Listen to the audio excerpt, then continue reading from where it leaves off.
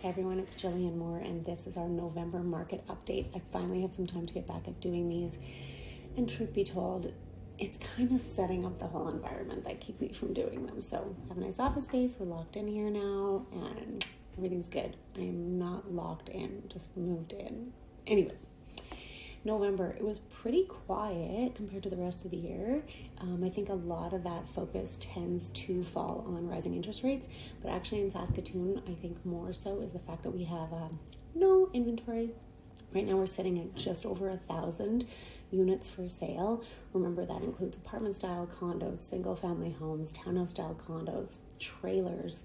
So single family homes themselves, they are sitting below 1,000 for sale in all of Saskatoon. So when you have nothing to sell, there are still buyers out there, but they don't have anything to buy. So if you're thinking of listing your house, I know it's December, but it's not a bad idea. And coming into the new year, we're going to see that buyer hangover from last year, and there will still be lots of buyers out there looking to buy. I'm not seeing as many houses sell over list price, but still a few that I see when I look every day. So we had 269 sales in November, 419 new listings, and that's below the year-to-date, year-over-year, and 10-year average. We're 30-some% down in Saskatoon. So if you'd like to list your house,